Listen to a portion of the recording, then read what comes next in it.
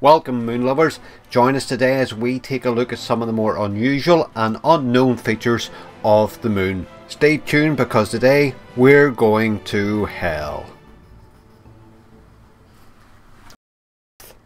So the purpose of these little videos is to take a look at some of the more unknown or rarely viewed parts of the moon. And as I said in the introduction, today we're going to look at hell. Yes, there is hell on the moon. Actually, there's a number of hells on the moon, and of course I'm talking about craters. So we're going to zoom in and take a closer look at Hell Crater. Now, Hell's crater is actually named after a Jesuit priest, Maximilian Hell. It was named in 1935. Actually, it's a small region. It's actually a region of a number of different craters. We're going to look obviously at the main crater, but you will see that it's actually surrounded by a lot of other smaller craters, Hell A, B, C and E. So there's quite a number of them. In particular, we're going to have a look at Hell Q. Now this is a satellite crater of the main Hell crater, and really what it demonstrates is the ejecta that is thrown out from a crater when there's an impact on the lunar surface.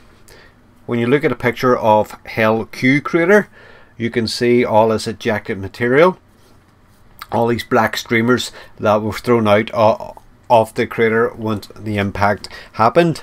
These are likely composed of impact melt that cooled rapidly and turned quickly into glass. Of course, unlike Earth, the moon has no atmosphere. There's no geological activity going on, so it can't weather away any of these craters. So these are permanent records of the moon's 4.5 billion year history.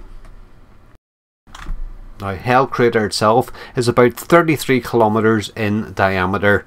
It's a lunar crater that's on the south of the moon's near side. It's within the western half of an enormous walled plain called Deslandres. And what you will also see just south of this, you will actually see probably one of the most prominent lunar craters, Tycho, as well. Now, as I mentioned, the crater was named after Hungarian astronomer priest Maximilian Hell. It does have around 19 satellite craters, ranging from about 3 to 22 kilometers in diameter. Now, the Hell crater itself, it's fairly circular, but it does have an outward bulge along its western rim, and the interior floor is rolling and quite uneven. You can see several hills, and there is a central peak at about 1 kilometer tall. Now, the three largest satellite craters you have. So within the Hell range of craters, Hell A, B and C would be the largest of these. Hell A, the main crater, is 20 kilometers in diameter, B is 21.5, and C is almost 14 kilometers. So a quick look at Hell's craters on the lunar surface. Hope you found that interesting.